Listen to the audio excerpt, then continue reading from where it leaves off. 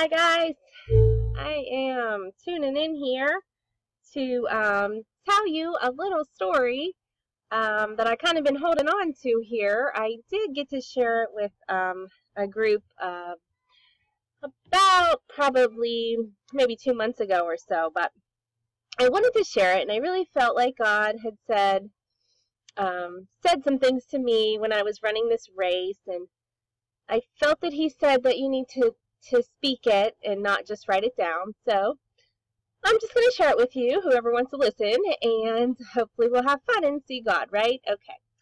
So I was up in Erie, Pennsylvania, and I was going to do the Erie Triathlon, and this was in like the beginning of August, and I didn't even commit to the race until about, I don't know, maybe 4 or 5 days before the race. And so anyway, I'm just going to read a little quote from a book that I read called Ridiculous Faith, and then I'll tell you my story. So it says this: after we have established a foundation of faith by knowing God and engaging His promises, then we need to act. The fastest way out of a spiritual rut is to do something courageous for God.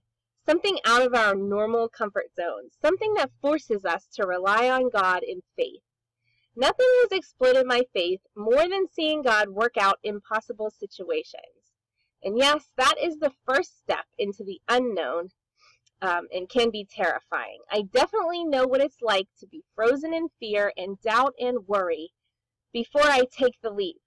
But I've learned to keep telling myself that God has this, because He does. And that was Shalene Bryan's words from the book Ridiculous Faith. It was a good little book, and I just thought that was a little nugget. And it pertains to kind of like the things that I saw in this race when I was running it. So it was early morning on a hot day in August when I arrived at a beach on Presque Isle in Erie, Pennsylvania. I stood watching the waves. I was really just standing there like fearfully intimidated. I wasn't sure about this swim. I hadn't been training on swimming, and I had swam a lot in the past in races and things, but I just didn't feel prepared, and I probably wasn't prepared. And the waves and the wind was kind of crazy, and so I was just like, I don't know about this. So, but I was like the last registrant of the race altogether. So I watched for a while, wondering whether I could really make it through the swim, but I kind of like convinced myself, oh, there's lifeguards out there, lots of them, so, you know, they'll catch me, right? They'll get me. So I found my way over to the race check-in area, and I was like the first one in line because I was really early, because I was really nervous, and there was only one guy standing behind me waiting to get his packet, so we were both kind of waiting for like the people to get everything set up. So finally, they asked my name, and I gave my name, and then they asked competitor number 2 for his name, and Victory, he said. His last name was Victory. And so I was just like, Victory? I thought to myself, well, that's a good thing. You know, Victory is standing right behind me. And I just kind of took that with me because I was nervous and because I was afraid. So here's my account of how I saw God show Himself that day. So, like I said, I was initially intimidated by this swim. There were 3 different colored swim caps. It was orange, green, and yellow. And then there were white caps, and you could wear the white cap if you were like afraid, or if you thought like, I want the lifeguards to really be paying attention to me because I'm a little bit nervous. You could wear this white cap. So I was originally in the green group, but I ended up humbling myself and wearing the white cap because I was nervous. So, and they did end up shortening the swim because of the conditions. So it wasn't just me, like I wasn't just being crazy. It was kind of bad out there, right?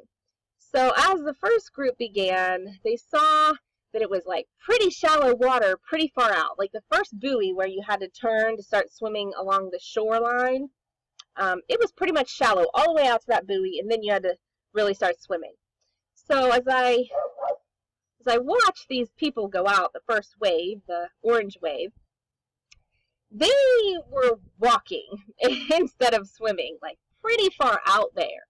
And the waves were really intimidating. So the temptation was to just keep your feet planted right where they are and just walk instead of diving on in and getting going on your swim.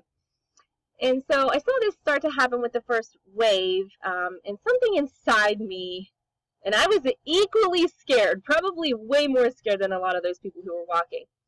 But something inside of me just rose up and said, this is a swim. This is not a walk. I am going to swim. I will not walk. I don't care. It's not for me. So I'm not going to walk when I ought to be swimming on this course. Just no, that's not going to happen. It's not what I signed up for, right? So I get out there, and I'm very tempted, though, to copy those water walkers. Because I know, you start to swim, and then you start to panic. So I'm like, oh, I could just walk, and I'll be good, I'll be better, get used to the water. But I was like, I would not let myself do that. I'm like, I have to swim. It's a swim. It's not a walk. And, also because I know a water walker. I know Jesus. He walked on water, and he said he would wrap his arms around me, and he would go with me no matter where I was. And so I dug down deep. I know it sounds corny and silly because it's just a little swimming race, but for me, it really was intimidating. I'm like, I could drown, I don't know. So, but that voice inside was just like, just go. Jesus is with you. This is a swim. This is not a walk. You signed up to swim. So you dive in and you go. And so I started to swim with all the work and worry an almost 40-year-old overweight woman possibly could muster. So that's what I did. And why? Why was that voice inside me so insistent that I should not walk? Because only shallow people walk when they've signed up to swim, right? You have to be in shallow water if you're going to walk when you're supposed to be swimming. And I don't want to be a person who stays in shallow water. That's not what a Christian is supposed to be. As Christians, we have most certainly 100% signed up to swim.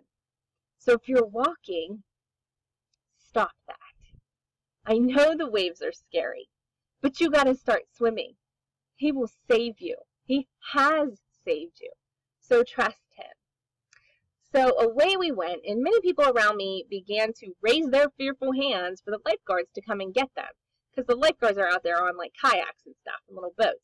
So many people, and you were allowed to rest yourself on the boats or the kayaks if you needed to. That was legal. I didn't do that. I just kept going because I knew that if I wanted to finish and get out of this mess, I had to continue on as quickly as humanly possible. So about 3/4 of the way through the swim, people began to veer off the swim route in front of me. We had been instructed to keep the buoys to our right and just swim with the shoreline until we saw the last one where we would turn back in and go to the finish. So, but I'm swimming, we're only about 3/4 of the way down, and I can't even see the final buoy, so I know that I'm not there yet. And a whole group of people who had just previously been in front of me, because I'm not the fastest swimmer, started to veer off and just go swim toward the finish. They took a right? And I was just like, where are they going? The second buoy or the last buoy's not even visible yet. What is happening? What did they cancel the race now because I knew they shortened the swim? So I'm like, well, maybe it got worse and maybe something. I was so confused. Where are these people going? And the truth is, as I found out later, is that they were going the wrong way. That's where they were going. They made a mistake. They made a wrong turn, and they all just followed each other going the wrong way. Okay. So, what I saw in that, too, is just the swim that we signed up for is not only scary sometimes and terrifyingly intimidating, but it can also be quite confusing. Some of those closest to us, very closest people to us, are going to cross the finish line and swim the complete wrong way. They're going to try to start swimming toward the finish line far too soon because they're incredibly uncomfortable or tired or weary or weak, and they're going to get a DNF, which means in race jargon, did not finish. They want to get to the finish line faster, so they take a detour, they take a shortcut, and it doesn't get you there. It'll get you there, but it won't get you there with, you know, with a medal. You're not going to win the prize that way, because you're going to get a did not finish because you went the wrong way and you shortened it when you didn't do the whole race. So you're quitting, basically. You can't finish well if you cut corners and you're scared. Because guess what? I was scared too. I wanted to quit too. I wanted to be finished before the finish line presented itself too. But I wasn't about to waste the tumultuous effort it took me to get where I was.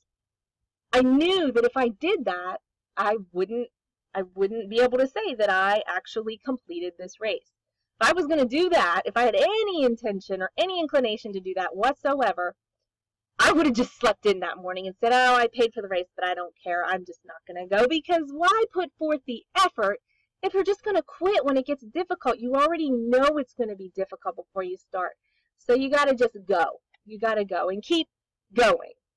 If we want to finish this race well, this Christian life, we have to keep swimming, even when those closest to us veer off, park outside the camp, and even completely quit on us. So just when I began to wonder if it was me who was really going the wrong way, even though I knew better, having been given the clear instructions at the start, I saw a man come from behind me. He was wearing a yellow cap. And the yellow cap started like 5 minutes after my group. So I knew this man was like a really strong swimmer. He came from behind. I didn't even need the yellow cap to tell me that. He was swimming a straight line past me and everyone else in the water. He was really going. So I decided to try to keep him in my sights, in my peripheral vision, and just try to stay parallel with him. And he really stabilized me, is what he did. He was safe because he was strong. And when he got ahead, I set my sights ahead and followed him as steadily as I could. And you know, I just wanted to say that I am here I'm here in the Christian life and in the church because several incredibly strong people stabilized me and made me feel safe for a time. I don't know if that time's over, but they did. So, you know, set your sights on someone like that.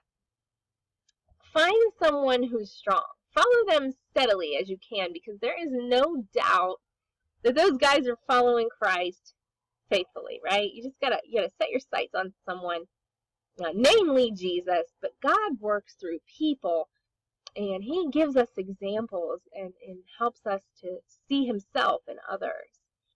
So we're finally nearing the turn toward the finish, and as I rounded the second buoy, I felt my whole body begin like being taken by the waves, like up and down, and it crashed down on me, and I kept looking back like, oh no, another one's coming, and they just kept coming, and I was just like, I can't just look at the waves, I can't turn around, I have to just swim. So I wised up and I began booking it back to the finish, and as I swam, I was being bounced up and down by the rhythm, and I felt motion sickness. I really did, and I couldn't believe I was seasick while I was swimming. I had never experienced that before, but it was really odd. But I dared not look back again because I just knew the waves would just keep crushing me. So when the waves of trial and trauma come upon us, sometimes, especially as has been in my life, they just keep coming. One trauma after another, and the next thing you know, you're 6 years older and facing the wrong way on the road, which was meant to get you to the finish line. You're watching in fear and waiting for the next crushing blow, knowing it's coming, but paralyzed by the fear that forfeits the finish line for a false sense of control. So my advice is, like, don't watch the waves. Like I tried that before, and it doesn't work. We all go through lots of wildernesses in this world, and when the waves just keep coming, and come they will, you just keep going. You just keep going, and you don't look back. You finish. And it's closer than you think, really. And you have to just try to remember and hold on, like I did, to the fact that when you started this race, victory was standing right behind you. And our victory has already won. We've already been given the victory through Christ. And so we need to think victory. We're going to win. We're going to get there. So I get on the bike. I was victorious because I was like, I finished the swim, right? And I was happy about that. So I mounted up on my bike and I felt victory. And I actually finished the swim without doom and death swallowing me the way I was certain that they would. And so the bike course was completely flat, not like most of the races that I've done around my way, which are steep mountain hills and climbing on the bike all the time. But Lake Erie, the island there, is very flat. So my temptation in the bicycle race was just to coast rather than strive. But just because we're in an easy season doesn't mean we get to coast. No one gets a pass to coast. It's pedal down, fully engaged, ever and always in the Christian life. And I'm going to tell you a story, too, about coasting. So the day before the race, my girls talked me into renting this 6-person buggy bike. I have no idea what to call this thing. But the 4 of us pedaled, and the baby sat in the front. And it was quite easy at first, actually. The girls were in the back pushing me from behind, and I barely had to pedal at all. I was being propelled by the excitement of preteens, enamored with the ridiculousness of this contraption, right? So it was a 6-mile out and back. Surely we could ride that in the allotted hour my $6 million payment had purchased. But surely not. It didn't happen. Just before the halfway mark, the behind me bikers gave up the ghost and barely biked at all. I felt as though I was pedaling all alone, all the way back. I had to keep reminding them to pull their weight. They were tired. They were complaining. And the baby was singing her ABCs as if not on the verge of needing I wasn't on the verge of needing a quadruple bypass on the night before my triathlon, right? So I want you to think about this. The leaders that are among us in the church and in the faith are usually pretty strong. God has called and equipped them and anointed them with his most mighty strength and power. But our leaders are human beings. If anyone is guilty of failing to recognize the need to pull my own weight and stop relying heavily on them and their prayers and their time and their help and their efforts, it's me. But there are essentially 3 types of people, maybe more, but this is what I saw with our little bicycle exercise. Some of us are tired. Like my girls behind me were tired. They're weary from years of trauma and trials and maybe no longer trusting as truly or seeing any reason to have strong faith and hope. The weary are hard to carry. If you're tired or weary like I was when I got here, I just want to encourage you to ask Christ for his power and his strength before you ask your leaders for theirs. His is far more effective, and it saves theirs when they're needed. So some of us are complaining. Sometimes, we get selfish and we expect the church to be capitalistic or consumer driven. And I've been this person before too. But these guys, if we're like this, these guys won't bother anyone as long as everything's always suited to serve them and their needs above all. But if not, we'll all hear about it. Maybe they'll no longer be willing to serve if thus and so doesn't happen or if so and so is here. And when we complain, whether it's to one another or to our leaders, we have to rebuke and correct one another. Complainers weigh down the faithful and forfeit the blessings of many. Some of us are just sitting up front without any pedals, comfortably singing our ABCs. Some of us are just along for the ride like Sunny. These are the immature. And if you're new or you're newly converted to a church, that's fine. You're going to grow because hopefully people are going to be discipling you. Everybody should be doing that. But I'm talking about perpetual babies who suck bottles of milk instead of real spiritual meat because they're unwilling to go deeper, happy to just stay seated and sing nursery rhymes with the scripture verse their phone provides them once a day. And this while everyone else works to pull their dead weight around. If you're young in the faith, you have to make it your daily effort to grow in the Lord. Follow the strong, watch your leaders, invest in others. Serve someone, serve the church, visit the sick, love the broken. Find someone to pray for. Study to show yourself approved. No one's going to spoon feed you forever. At least they shouldn't anyway. Children are meant to become personally responsible at some point. So make it your purpose to do so that your leaders don't have to pull your dead weight around as you live carefree and comfortable in the front seat singing your baby songs. As far as my buggy bike ride, what started out as fun and exciting ended in pure work. And God's work can be that way, not because we're unwilling, but because we are being overworked by the dead waiters. We have some super worthy workers in the church. I see them working hard in His strength, but when those around us are weary and selfish and immature, that dead weight wreaks havoc on even worthy workers. Do not do this to them. Burnout is real, and no matter how spiritual someone is, remember, we started this race with victory standing behind us. He already won. So to remember that victory is with us, right? And then, of course, we come to the run portion of the race. The run portion of the race is home to me. Running is my first love, and I've done more running than most people have done driving. So I set out on my run, and I was tempted to be the rascally rule breaker that I am and wear my headphones despite the strict forbidding of them during this race, right? I used to run upwards of 20 miles music-free, but these days I'm going to sit down and cry and eventually curl up and die without my music to distract me when I'm running. That's my crutch, right?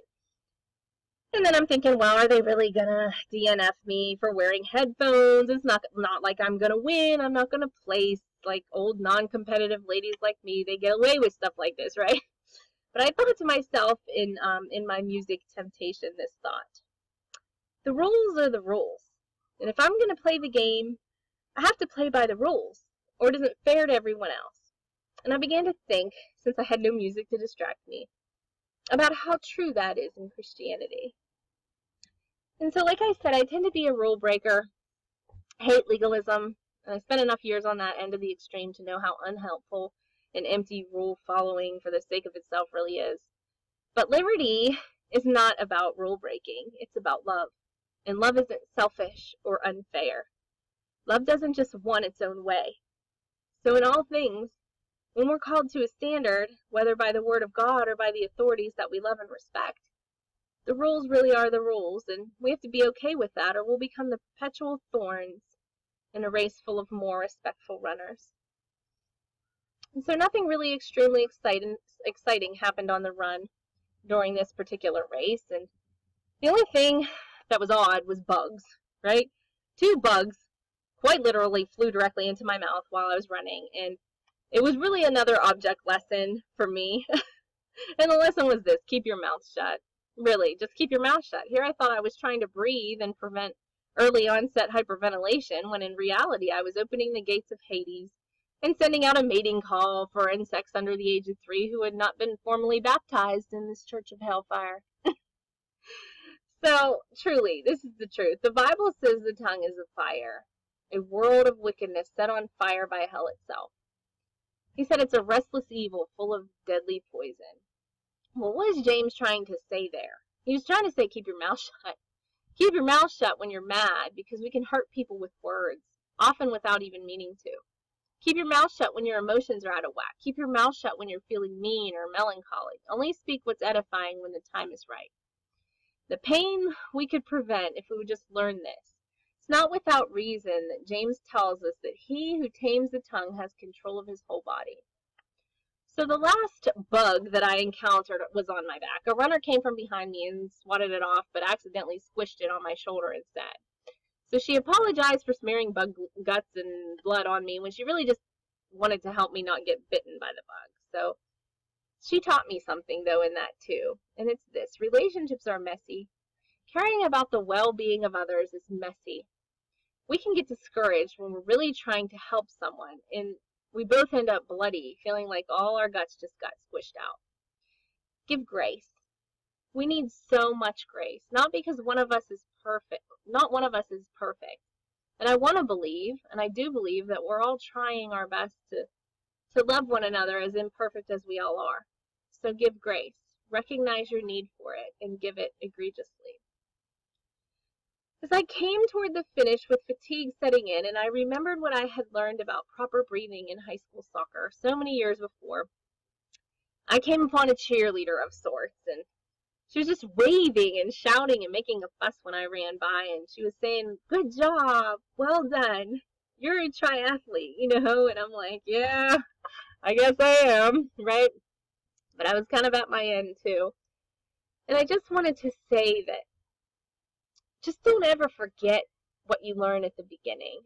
Your foundation will carry you through a lifetime of full marathon running and triathlons, if we're comparing that to the Christian life, because that is what the Christian life is like. It's like a long distance, really difficult, all kinds of multi-sport event. It really is. And while you're remembering these basic breathing methods, right, that you've been taught, or your foundations of faith that you need to get you to the finish, the other thing that you need to do is encourage.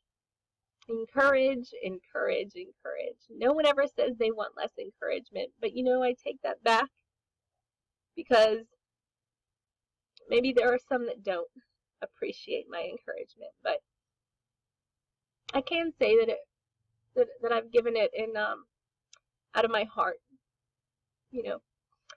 But we always need more encouragement, don't we? So be that cheerleader, you know. Be them.